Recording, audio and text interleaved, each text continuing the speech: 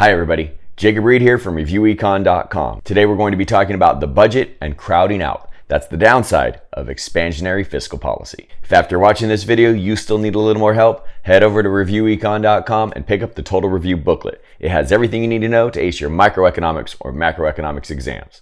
Let's get into the content.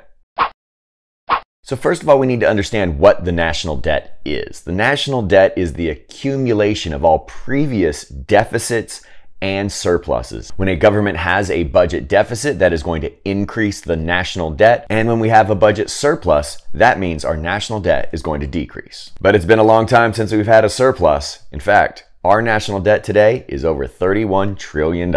And the US government finances that $31 trillion of national debt by selling government securities. So a budget deficit increases the national debt. And that occurs when we have taxes that are less than government spending, because taxes are the revenue the government brings in and spending is the money going out. When that spending is greater than taxes, our national debt is going to increase because of the budget deficit. So if the government collects $100 billion in taxes and we have $120 billion worth of government spending, that means we're going to have a budget deficit for that particular year of $20 billion. And that means that the national debt will increase by $20 billion.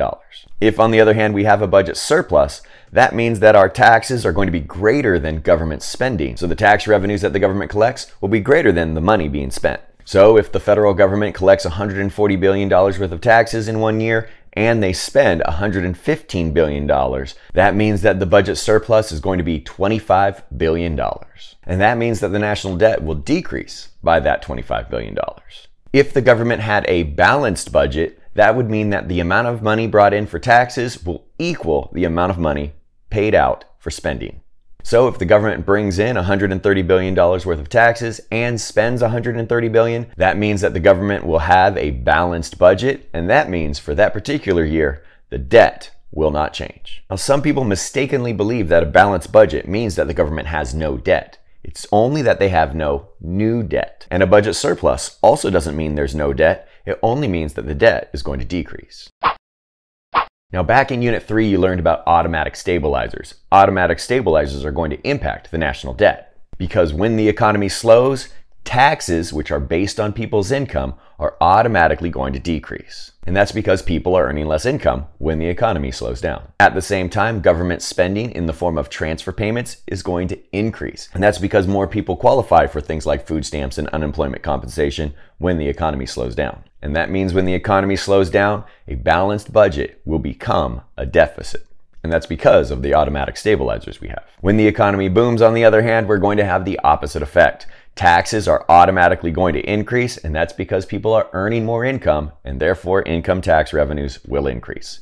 At the same time, fewer people are going to qualify for transfer payments like unemployment, and as a result, payments for those transfer payments are going to decrease. And as a result, government spending on those transfer payments is automatically going to decrease. And so when there is an economic boom, a balanced budget will actually become a surplus as a result of these automatic stabilizers.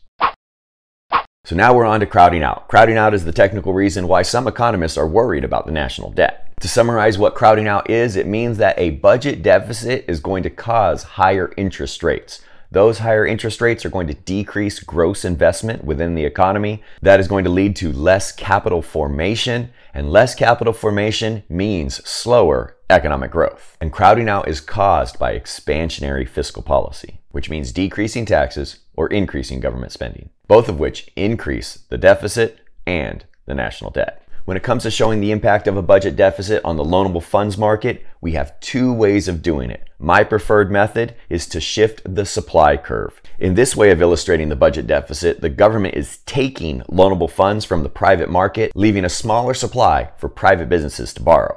As a result, we see higher interest rates and a lower equilibrium quantity of loanable funds. The x-axis here is what happens to gross investment. And as a result, we can see on that x-axis less capital formation. The other way of dealing with crowding out on the loanable funds market is actually a little more intuitive, and that is shifting the demand curve. Here, the argument goes that the government is actually demanding loanable funds alongside private businesses. We are still going to see the increase in the real interest rate there, but here we see an increase in the quantity of loanable funds. But that increase in the quantity of loanable funds is in part national debt. we are actually going to see a decrease in gross investment and capital formation. So when the government deficit spends, you can either shift the supply curve to the left or the demand curve to the right.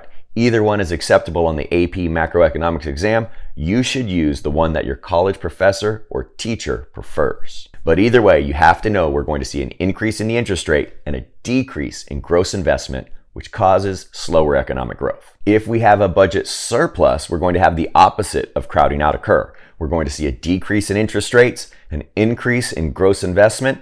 That means more capital formation, and as a result, we're going to see faster economic growth. And this increased economic growth can be caused by contractionary fiscal policy. When we get over to that loanable funds graph, you can either increase the supply of loanable funds because the government isn't borrowing as much money. That leaves more private supply for businesses. And as a result, we're going to see a decrease in the equilibrium real interest rate and an increase in the quantity of loanable funds. And that means greater gross investment. And just like before, instead of moving the supply curve, you could move the demand curve to the left. That means less demand of loanable funds because the government isn't borrowing as much.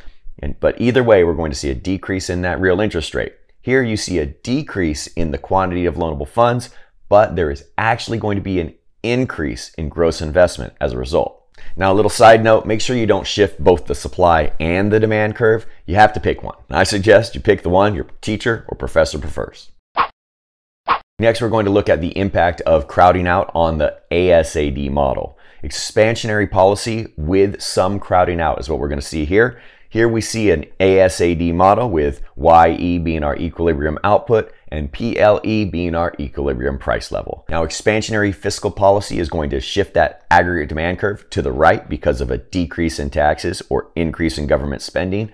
But then because of the decrease in gross investment, we're actually going to see a partial leftward shift of the aggregate demand curve. But in the end, with expansionary fiscal policy, even with some level of crowding out, the net effect is going to be a rightward shift of that aggregate demand curve. We're going to see greater price levels and greater equilibrium real output. And of course, with that higher output, we have lower unemployment. And that's the point of expansionary fiscal policy. So even with some crowding out, we're going to see expansionary policy shifting that AD curve to the right. When it comes to determining how effective fiscal policy is, it depends on how sensitive businesses are to interest rates in regards to purchasing new investments. And if investment is more sensitive to the interest rate, then we are going to see a decrease in the effectiveness of fiscal policy.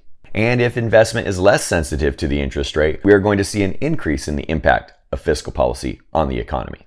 Now, you could see a question on your exam where they say that expansionary policy is going to result in an equal amount of crowding out. Now, this is a hypothetical situation for this type of question, but if you should see it, this is what it's going to look like on the graph.